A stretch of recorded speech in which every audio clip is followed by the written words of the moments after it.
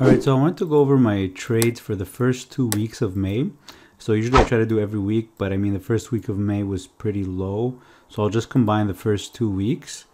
So so the first week ending May 7th and the second week ending May 14th, which gave me a total of 554 for both weeks. So I had about 8 trades that I closed, and I'm going to go through them. So the first trade here was Upwork. So that was a naked put at a 35 strike that I opened April 20th.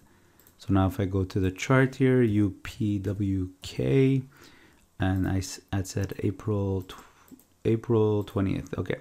So Upwork, let's look at 1 month. April 20th is around here. So you could see that I sold that 35 put when the stock dropped. It was trading at around 49, 46. When it dropped to 43, that's when I sold that 35 put. I sold it for $1.05. So it wasn't that much, but the 35 strike was still pretty far. So I sold it for $1.05 right over here. And then on May 5th, I got out of the trade. I closed the trade. So as you can see, it was trading at around the same thing. I actually had a chance to close it around here when the stock went up. I had a chance to close it for 35 cents, but I think I was trying to maybe let it expire worthless because of commissions. Of course, it was going to eat up the profits. But when it started dropping, I felt like it would be safer to just maybe, I think it dropped after earnings. So I decided to just close it in case something bad happens. And I'm glad I closed it because as you could see, it dropped even more afterwards in the upcoming weeks. So good thing I closed it, and that gave me a net profit of $53. Next here we've got Twilio. This was a put spread for earnings. So you can see I opened it May 5th, closed it May 7th. So it was a put spread at a 300 strike, 295 strike, collected $1.10. And now if we look at the Twilio chart, so that one was a little bit stressful because Twilio actually, right now it's at $2.99, but if we look at earnings, it was May 5th to May 7th. Okay, so I'm going to have to do the 1 month chart. So May 5th, the stock is trading at $339. So I sold the 295 put spread. So I'm 40 points away. And then after earnings, it dropped, it breached 300. I'm pretty sure it dropped below 300, but then it slightly came back up. As you can see here, it's trading at 307, and the expiry was the next day. So I held on to it, and on Friday it opened at around 316, as you can see here, and I was able to close it for 30 cents. Now I could have left it and expired worthless. I would have kept the full $1.10, but when it's this close, sometimes it's just better to close the trade for a profit so that you don't regret it. Plus, it's hard to manage a put spread that gets breached. So I ended up closing it, and that gave me a net profit of $67 US. I'm just going to zoom in here so that the chart is easier to see. Yeah, this is better. All right, so if I go back to my trades, next trade here was Peloton 75 put. So remember when Peloton dropped hard because they recalled a bunch of treadmills? So let's look at the chart here. So that happened, let's say, yeah, right here. Yeah. So you could see Peloton was trading around 95, 96, and then it dropped to low 80s because of that recall news. So at that point, it also had earnings the same week. So what I did is I sold a 75 put. Now, it wasn't the best entry because this same put was trading for about $2.50 the same day that I sold it for $1.20. So that was my entry. Wasn't the best, but I got $1.20 out of it. And then I held on to it till after earnings. And after earnings, Peloton went up a little bit, 87. And then it came back down. But obviously, that was enough for me to close that put because it had a May 7th expiry. So that $1.20 was worth pennies afterwards the next day. So as you can see, opened May 5th, closed May 7th. So that gave me, I was able to close it for 5 cents. So that gave me a $103 profit on that Peloton trade. Next, we've got Palantir. So this was also an earnings trade. but I played it as a covered call in my RSP, but it's basically the exact same thing as a short put or a naked put at an 18 strike, collecting $1. So making my cost 17, my break even 17. So that's basically what I did. For me to win on this trade, Palantir has to be above 18 come expiry of May 14. So Palantir the next day, I think it went up a little bit.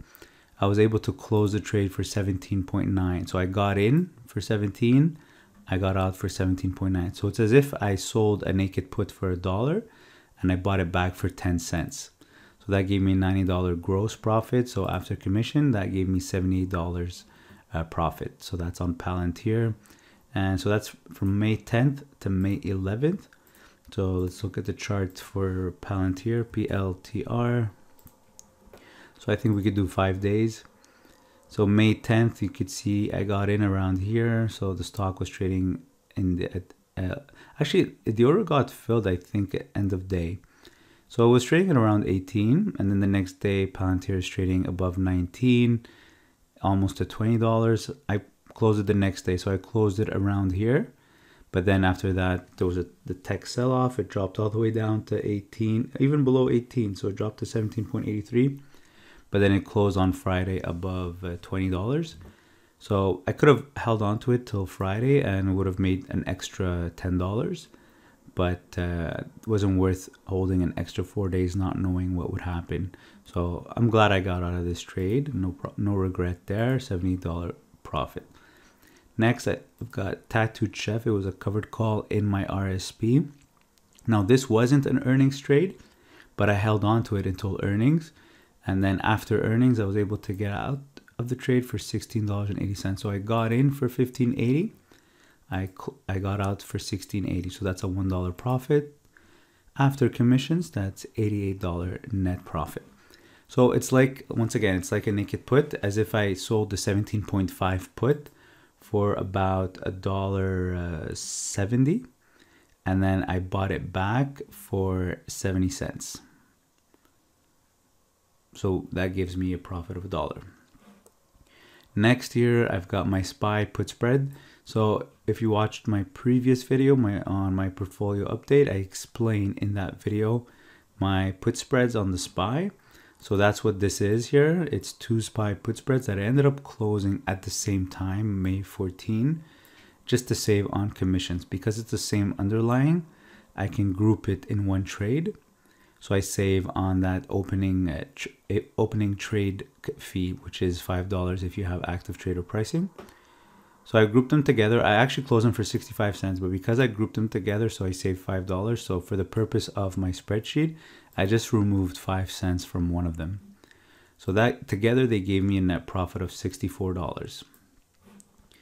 And next here, I've got Peloton 90 put that I opened April 19. So I actually opened this before Peloton dropped hard after that recall announcement. So I had the 90 strike April 19. So let's look at the chart here for Peloton. PTON. So we're gonna have to take the 1 month chart here. April 19, I said, right? So I see Peloton was trading at 116, and then when it dropped to about 105, to me it looked like a good entry. So I sold the 90 put for May 21st, but then I was never able to close it. I sold it for $3 initially. So if you look up here, you see that I initially sold it for $3, okay?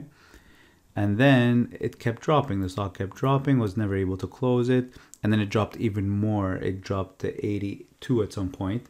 So basically my 90 put got breached completely. So it was in the money.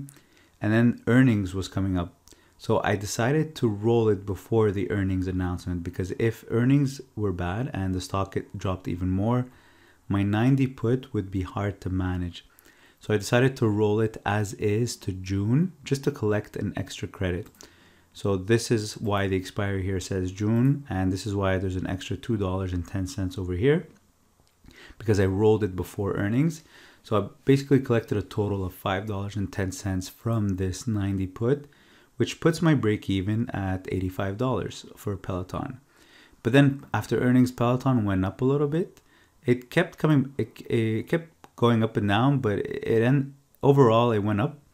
And then this week it went even higher. It went to $95.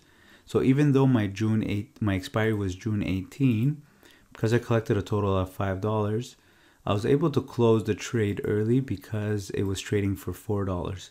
So I closed it for $4 because I collected a total of $5.10. So that gave me a $1.10 profit. So after commissions, that gives me $98 net profit. So if initially I had the $3 credit, I probably would have closed it at around $2 or maybe $1.50.